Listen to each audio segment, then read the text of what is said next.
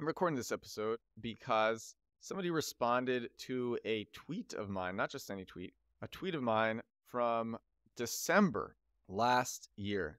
For those of you who listen to the podcast, you know that I make a TikTok every day, at least one TikTok every day, and I use a tool called reusevideo.com to make it so whenever I put out a TikTok, it comes out everywhere else without the TikTok watermark. One of those places that it comes out is Twitter, is X. I started a new Twitter when I started the TikTok so that my TikToks could come out on that Twitter, on that account, because I was just testing TikToks. I think my content when I started was really bad. Now it's not as bad. And I didn't want to deluge my existing followers with bad content. So I started that account, and then the account grew and grew and grew. And now the account's big enough that I made it my main Twitter. That account is called Show Progress. If you search Show Progress, that's the account handle. The name of it is Edward Builds. And I was doing something really well with my TikToks, which I stopped doing. I used to have it so for SEO reasons. I'm probably one of the best SEOs in the world. I love SEO. It's my favorite marketing channel. I talk about it all the time. And I used to put really long descriptions into TikTok because everything is searchable and everything is indexed. Unless you make it not indexed, unless you manually set it to not be indexed, everything is indexed and everything can be searched. And so I have this post from December 27th, 2022, and it's one of my videos that originated on TikTok and just automatically came out with my automation, with my reusevideo.com automation on to Twitter, on to X. It wasn't called X at the time. It was called Twitter because it was December last year. Post says, build in public day 57, proofread a revision of my high-performing article about YouTube gaming, then stripped the HTML from Google Docs and pasted it into WordPress. Finally, started on a blog template for all my posts. I love WordPress and Elementor. There was a video attached. The video was 1 minute. The video of when I first got to Warsaw last year. Now I'm in Wrocław, a different city in Poland, after spending the last half a year in my home in New York City, where I am from, in Brooklyn. Now I'm in Poland, a small city, back in Poland. So I get a comment on this almost a year-old tweet from this guy, and he says, I want to build code that automatically takes YouTube audio from an embedded video and converts it to WordPress page HTML, not successfully done yet. And I asked this person, I said, this is an old tweet. How did you come across it? The person says, I was searching to see if anyone has done that, so the keyword combination led me to you. Everything is indexable. And it had me thinking because now I write my TikTok descriptions to be very short. YouTube short titles are only 100 characters long. Anything over that gets cut off, and so my videos look quite bad. And I theorized at the time that the videos on YouTube were not performing very well because the titles were longer. I don't know if that's true anymore, but because of that theory, I started making all of my titles shorter. And I think I've been missing out on a lot of traffic because of this. I think I've been missing out on a lot of search traffic because I have been making my TikTok titles shorter and everything is indexable and everything comes out everywhere else. And everything, every social media platform is its own search engine. X, Twitter being a great example of this, what just happened. This guy came across a 1-year-old tweet of mine just searching because I put in all these extra detail, all these keywords into the description for the video, which then came out as a tweet. And so if you want an easy way to get traffic, if you're making videos or if you're making pictures, write long descriptions for them, write long tweets, and your stuff will be indexed. Everything is indexable. This show, The Edward Show, I'm a marketing nerd. I would say that I'm a marketing nerd turned branding nerd. Now I'm obsessed with branding. I am obsessed with branding now. I'm obsessed with building a strong, enduring brand. But at the heart of this, I am an intense marketing nerd. I like data. I like seeing numbers. I like seeing dates.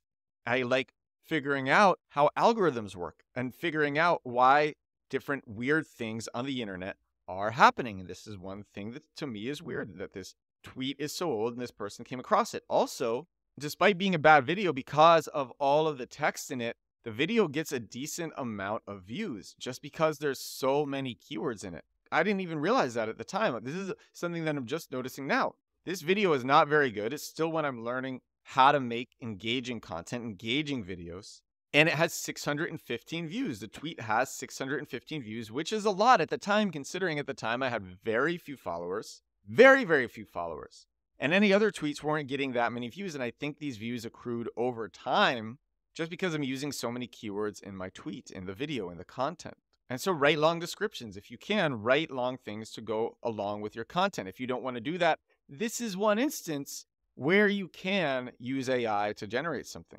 This is one instance where you can use AI to generate a paragraph of text for you. For me, I'll probably just continue to write it out because I like thinking of the keywords that might be searched. But I do believe that ChatGPT could be good enough for something like this. And I think a lot of search engines don't filter out AI content as strongly as Google does. Or I should be specific, don't filter out AI text as strongly as Google does. So using AI generated text could be a way to get rich descriptions for the content that you're making. This is the way that my nerd marketing brain works. I find something that is leading to more traffic. I say, how do I automate that? How do I make that easier? How do I keep doing that? And this is an example of that. And so now what you're going to see me do is when I put up a TikTok, when I put up a daily video, I'm going to put rich descriptions with it. I'm going to go back to doing what I did before, and I'm going to add 4 hashtags. I always add 4 hashtags to my video. People ask me, hey, how many hashtags do you use? And the answer is 4. 4 hashtags. Even if it's a podcast, I use 4 hashtags. And this is another reason why I love consistency, why I love content flywheels, why the internet is beautiful. I love consistency in content flywheels because the more content you make, the bigger library you have, everything becomes searchable, everything becomes indexable. People can find you for more reasons. Your exposure increases. It increases and increases and increases. And that's why I'm obsessed with brands. And that is why I think starting a new brand is atrocious. Atrocious. It is a nasty way to defile your own life, starting a new brand after building a brand for years and saying, no, this isn't working, this brand has failed, I'm going to start a new brand. When you actually have all these assets that could be generating traffic if you just knew how to make them indexable, or if you knew how to leverage them properly. And that's something that I try to teach on this show. For example, you could spend years writing a blog on a website and you don't know anything about SEO, and the blog doesn't have much traffic. And it would have much traffic if you just connected it to Google Search Console and had your sitemaps indexed. Then it would increase in traffic dramatically. I have literally seen that happen. Or maybe you just have to generate a few backlinks for that blog and everything will rank super well because you're writing good content, but you're not directing people towards it.